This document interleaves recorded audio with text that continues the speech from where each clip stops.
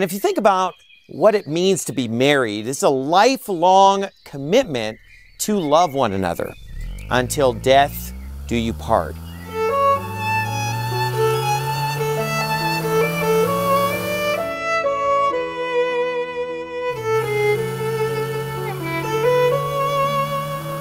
Scott and Abigail, you're entering into a blessed relationship, and there's going to be all kinds of joy and wonderful things ahead for you two, I know.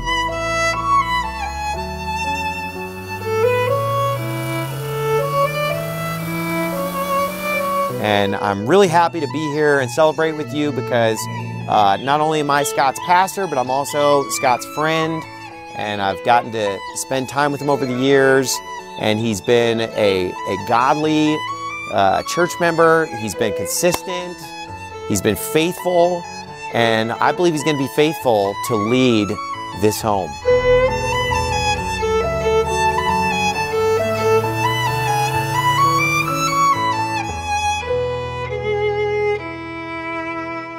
All right, and now, in the presence of our church family here, friends, in the presence of our Lord Jesus Christ himself, by the power vested in me by the state of Arizona, I now pronounce you man and wife. You may kiss the bride. All right. What therefore God has joined together, let not man put asunder. And may I be the very first to introduce to you Mr. and Mrs. Scott Oates.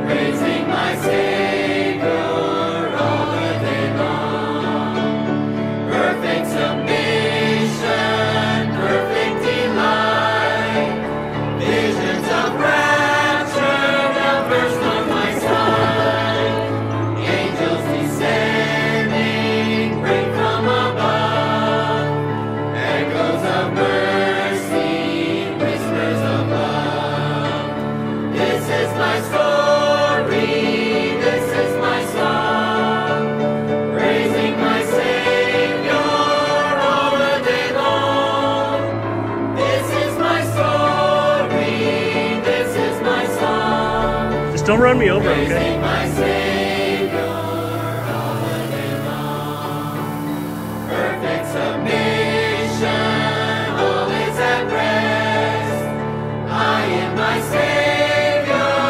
Father in heaven, thank you for this joyous celebration and bringing together Scott and Abigail this beautiful day, Lord. We pray, God, that you'd bless their marriage, Lord, that you'd give them many days together, Lord, many wonderful children that they would raise in the fear and nurture and admonition of the Lord.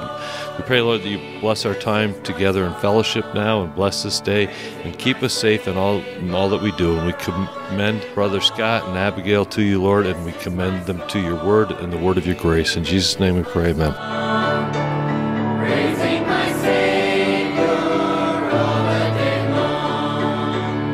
This is my story, this is my song, praising my Savior all the day long.